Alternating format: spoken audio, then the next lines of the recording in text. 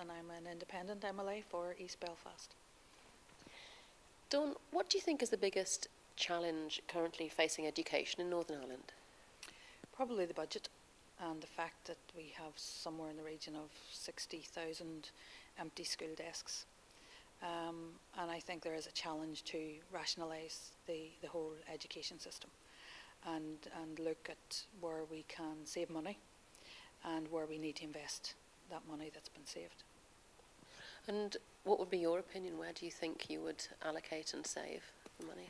Well, I'm an advocate of one education system, and I think that needs to be an integrated education system.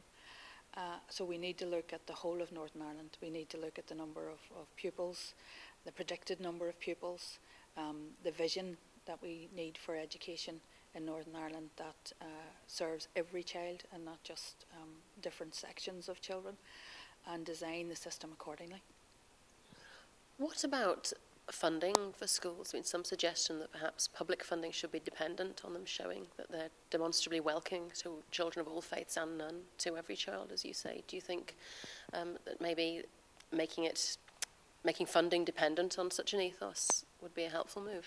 Yes, I would be in favour of that. I would also be in favour of rewarding schools who had socially balanced intakes, because it's been proven time and again that where there is a socially balanced mix in the school, children tend to do much better.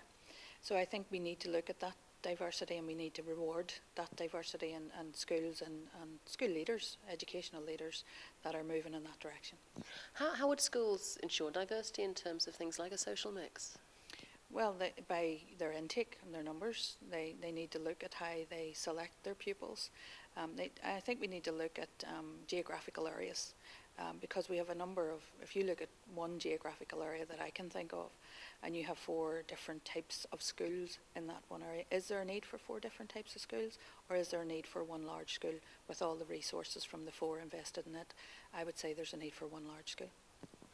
Beyond the economic and educational arguments, how big a contribution do you think shared and integrated education can make to a more peaceful and cohesive society?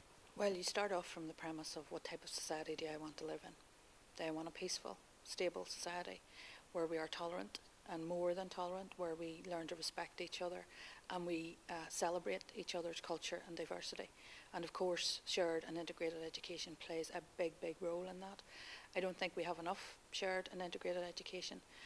I think that there are too many sectoral interests looking out for themselves rather than thinking what is the type of education system that we need, what is the best for all of our children in Northern Ireland, and more importantly, their future and the country's future. So I would like to see more shared and integrated education.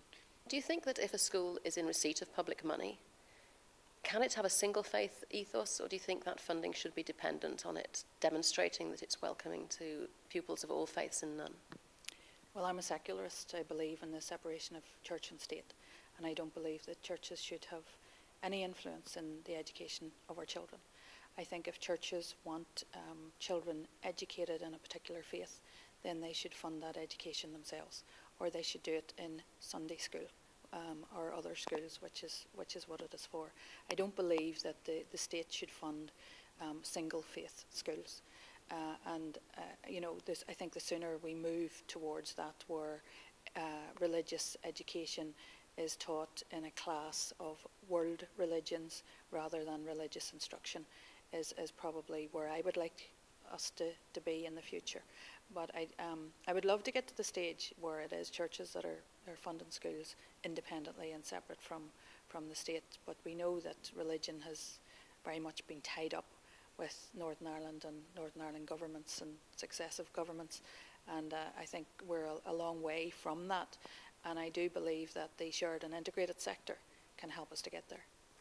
As we approach the Assembly elections, how important will it be in your campaign that a majority of parents here have said they'd like to see more integrated schools? Well, I have a different type of election that I'm fighting this time around. It's going to be very localised. It's going to be concentrated in East Belfast. And education is something that I'm very interested in, certainly in East Belfast, because of the levels of educational underachievement. So that will probably be the main focus of my campaign. Certainly I'm in favour of shared and integrated education. If I do develop a manifesto, it will certainly be in there. Just finally, can I ask you what's your strongest memory from your own school days? Oh gosh. Probably the role that the school played in the community. Primary school I'm talking about. The after school activities, we actually stayed in school. School was open during the summer for summer schemes. We did crafts, we did art. So the school was really a hub of the community that attracted us. It was also a haven, because where I lived in inner city Belfast, and I still live in the same place, it was often marred by violence, and being sent to school was really a safe haven away from the troubles that was going on. And I really, really enjoyed my time at primary school. Thank you very much.